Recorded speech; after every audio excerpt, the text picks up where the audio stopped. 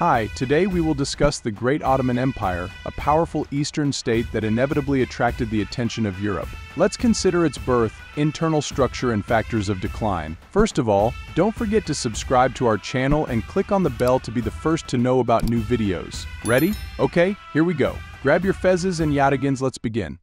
In the 10th century, on the territory of the future Ottoman Empire, there were two powerful states: the Byzantine Empire, heir to Rome, and the huge Abbasid Caliphate, associated with the Prophet Muhammad. Both states had already lost their former power. In the East and Central Asia, there was an active migration of Turkic peoples represented by various tribes. Many of them became Mamluks, fighting slaves, in the service of caliphs. In the middle of the 11th century, from the territory of present Kazakhstan to the east came an organized Turkic tribe of Seljuks, named after its first ruler. The Seljuks quickly conquered Khwarezm, Iran, and Turkmenistan, and in 1055 captured Baghdad, displacing the Abbasid caliphs and becoming a powerful sultanate. They dreamed of creating a great Turkish empire, seizing territories from modern Armenia and Georgia to Iraq and Egypt, pushing Byzantium beyond the Bosphorus, and taking possession of all their land in Asia Minor. Thus, the Turks became the leading force in the Middle East. The growing influence of the Muslim power could not go unnoticed by Europe.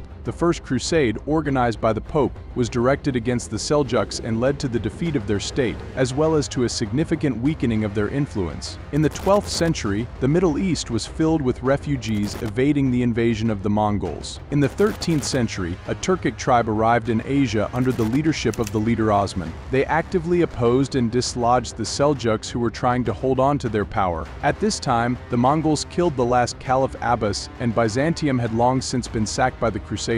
All these events made things easier for the Ottoman Empire. The Ottomans began to invite into their ranks all who wished to participate in plunder and became a veritable horde. Tribes from the east brought with them firearms and artillery, which made the Ottoman army one of the most advanced states for its time. Nevertheless, the orders in the state itself remained archaic. Over the years, this strange balance became the hallmark of the Ottoman Empire, accompanied by savage religious intolerance. The greatness of the empire came in the 15th and 16th centuries. On May 29, 1453, Mehmed carried out the conquest of Constantinople after a month-and-a-half siege. It was the triumph of Islam over Christianity, and from that moment the Ottoman Sultanate became a full-fledged empire. The golden age of Turkish history began, and the capital was moved to Constantinople, now called Istanbul. The Sultan, in addition to his title, receives the title of Caesar for the fall of the Roman Empire under the Ottoman armies, which symbolized control over the entire world. An era of great conquests begins, with the Turks controlling key maritime trade routes and the Black Sea essentially becoming their domain.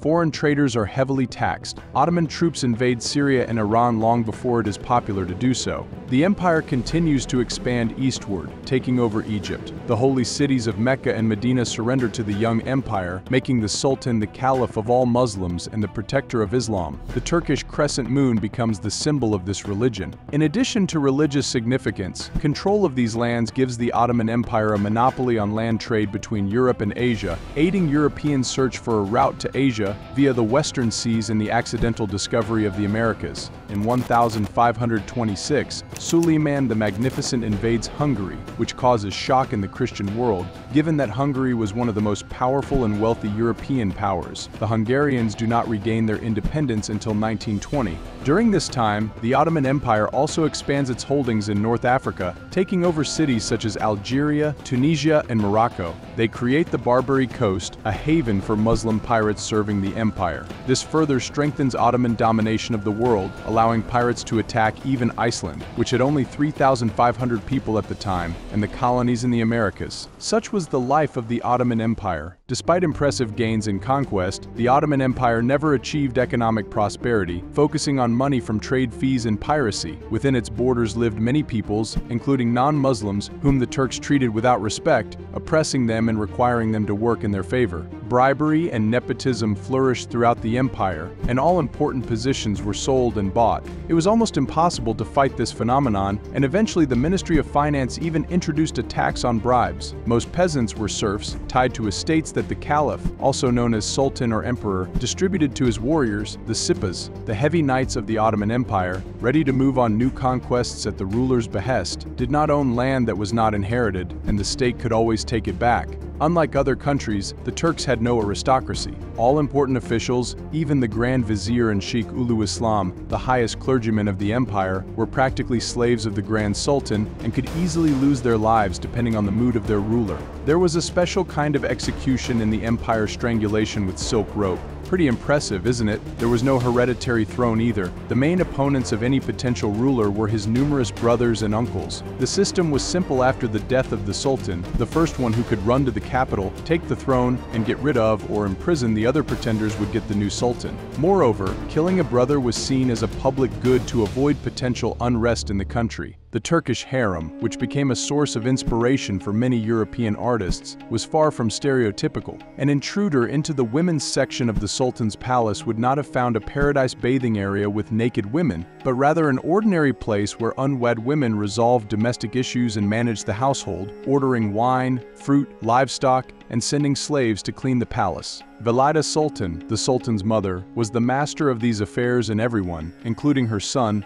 obeyed her. The Janissaries were one of the main elements of Ottoman society. In the 14th century, there was a problem of excess slaves, as traditionally captives under 20 years old could not be used. Where to put all these Christian youth? An ingenious solution was invented. A special army of half-monk slaves of the Sultan, known as Janissaries, was formed from Christian children. Their life began with ascetic conditions. They were separated from their families and sent to special communities for training. The regime was very strict. There was no property, marriage was forbidden, and their education included learning the basics of Islam and penmanship. However, there were more lenient rules for the Janissaries. They performed fewer obligatory prayers and could drink wine. All Janissaries were members of the Bektashi order, which was a Christianized version of Islam. They were armed with powerful sabers, yataghans, and muskets, and the wearing of mustaches was permitted. These professional warriors, designed to inspire terror in the enemies of the Sultan, became famous for many centuries. Over time, the influence of the order became so significant that each new sultan sought to gain their support at the beginning of his reign. The Janissaries actively claimed privileges, developed family and business establishments, and owned private households. Their ranks were also replenished by Janissary children and relatives.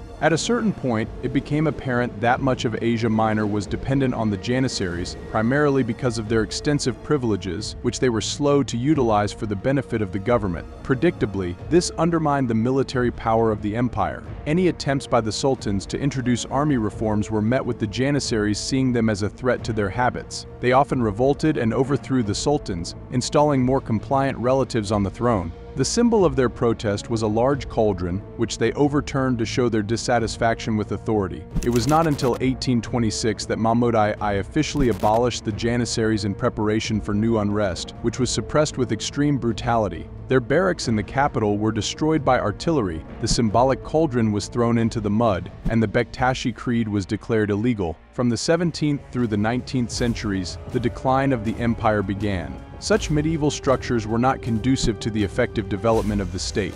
As soon as the Ottoman Empire stopped expanding, its internal strife began. New trade routes that bypassed Turkish possessions dealt a serious blow to the economy. Their once powerful navy was defeated in the epic naval battle of Lepanto, when European forces united against it. The Ottoman army went on the offensive again in Europe. In 1683, the Turks laid siege to Vienna, but 2 months later the siege was lifted by the forces of the Polish kingdom, inflicting a serious defeat on the Turks. In the battle, the Turks lost all their artillery, and the Europeans received a huge amount of trophy coffee. It was a crushing defeat that began the decline of the Ottoman Empire. After this, she made no further attempts to conquer Europe, but instead found herself having to defend herself and lose previously conquered territories. Rebellions began to break out in various parts of her dominions. Some of them were suppressed, but others, such as in Serbia and Egypt, led to independence, although not complete. In the 18th century, the Turks faced hostility from almost everyone. Especially active was the Russian Empire.